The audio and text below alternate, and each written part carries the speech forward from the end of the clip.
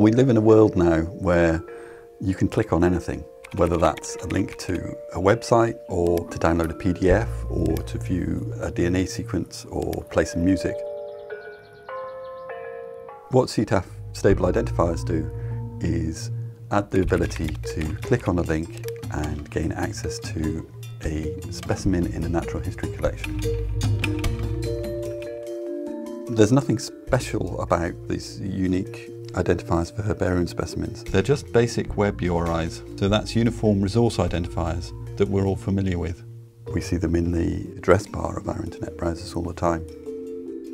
What we've added on is institutional commitment to maintain them as stable identifiers, so that we have one unique link for each specimen within a collection, and the institution commits to keeping that link working. So it's just another addition to looking after the specimen.